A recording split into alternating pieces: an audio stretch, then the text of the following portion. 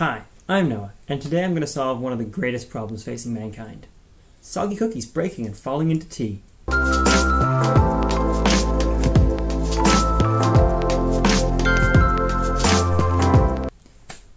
So, you wake up, you have a piping hot cup of Yorkshire next to you, you dip your digestive in for a little longer than you should have. I mean, you're still tired. And you see the whole thing just breaks up and floats down at the bottom of your tea. Now you have to jolt out of bed, fetch a spoon, and try and scoop it all out before it's too late, lest you end up with a crumbly, lumpy cup of morning tea. So my plan is to build a device that dips the cookies in for the perfect duration of time, thus eliminating the problem of cookies becoming waterlogged and slowly falling apart like the sanity of everyone in our society over the past few months. Anyways, I originally planned to build a fishing rod-like device with a clip on it, and slowly dip the cookie into the tea. However, as projects do, it got more complex and over the top until I was shopping online for high-torque hobby servos in order to build a fully fledged tea-obsessed robotic arm. So here's what I built. It has 6 servo motors, 1 for swiveling the base like a lifty, lofty, lazy Susan, 2 to act as a shoulder, pivoting the arm up and down, 1 in the middle of the arm to act as an elbow, 1 on the wrist to move the claw up and down, and 1 to open and close the claw itself. I made the frame of the arm out of some scrap chipboard that came as furniture packing. Using scrap wood meant that the arm is more sustainable and economical to build. Also, it was free and like right here and not at the store. It's controlled by an Arduino Uno and powered by an old ATX power supply from a desktop computer. It has this piece of elastic cord on the back to lighten the load on this elbow servo. I like to think of it as a tendon, although I'm quite sure that's not at all what a tendon does. I went to school for engineering, not biology, okay? So as far as great arms throughout history, I think this falls somewhere just below Adam Jensen's arm from Deus Ex and the Canadarm 2. Adam Jensen's arms are fictional! You know what? They're cool, and I like them. So, yeah. It's a pretty revolutionary device, and the world will never need to suffer from soggy cookie-related incidents ever again. Shall I demonstrate it?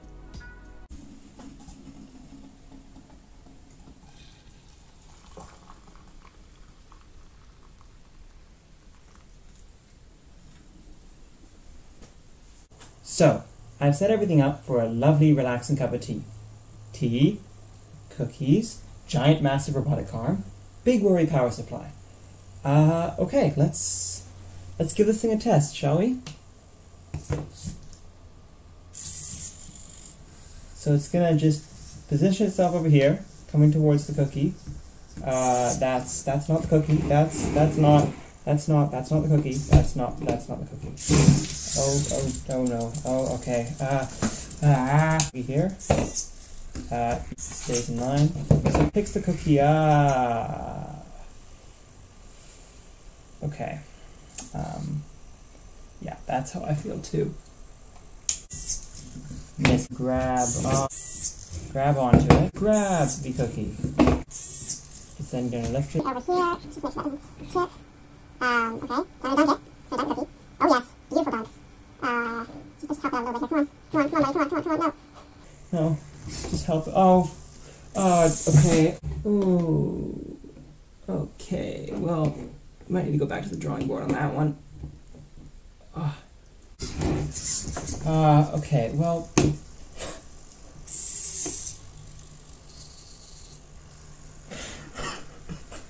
we're coming into the cookie here, and successfully grabbed it. So, we're near the tea, it's in the tea, okay. And to around the tea, yes. And it drags the tea with it, but it's trying. So I am back. I found out that one of the servos was actually unplugged.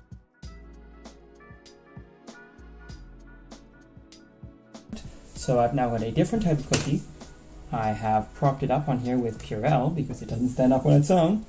And I figured one last go to see if it works when it's, all the motors are plugged in. It's going to slowly approach the cookie here. Already it's looking much, much stronger. It gets a grab on it, and it doesn't actually grab it. Okay. So, I am back again now with a cookie of the right size, with all the servo motors plugged in. We no longer are going to have any issues with motors being unplugged, and this time is for all the marbles, it's going to just work. So, our arm's coming in here, it's approaching the cookie, it's going to get a great little grab on it, and bang, that works perfectly. We're bringing it over to the T, lifting it up, and lifting up a bit high, that's kind of weird, but okay. We're coming down into the T, where it gets a little dip in there. The T is less full than earlier, so it's not quite that dipped, but regardless, that's good. Bring it back over to the counter, where it places it back on the platform beautifully. Yes! Victory! And it tastes like strawberry jam. So, there you have it. One of mankind's greatest issues solved. I'm probably going to do something else with this robotic arm in the future. I want to maybe incorporate it into cutting stuff for the kitchen or other mundane tasks. Maybe get it to solve some more of the world's most pressing issues. But for now, have a great day and thank you so much for watching.